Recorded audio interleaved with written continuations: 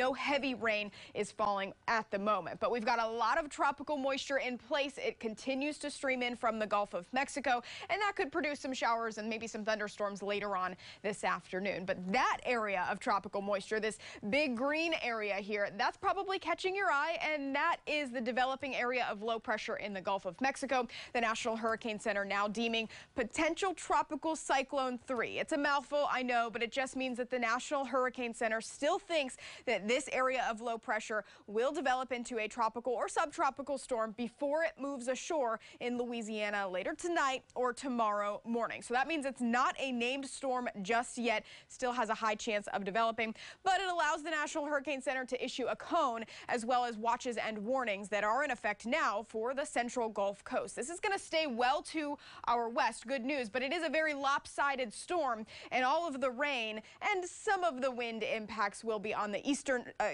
side of the storm, still off of our coastline. Not expecting a whole lot here in the Tampa Bay area. We're just going to kind of be in the same pattern that we've been in. We'll see a few storms develop this afternoon with some pockets of heavy rain.